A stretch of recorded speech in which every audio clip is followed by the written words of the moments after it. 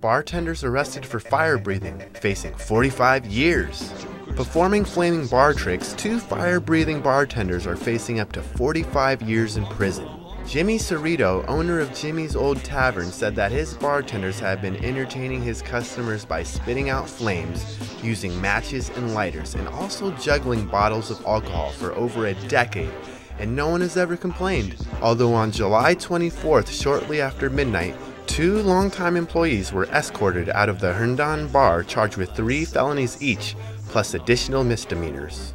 They were treated as if they were terrorists, charged as if they were intentionally trying to burn down the tavern, Cirrito responded.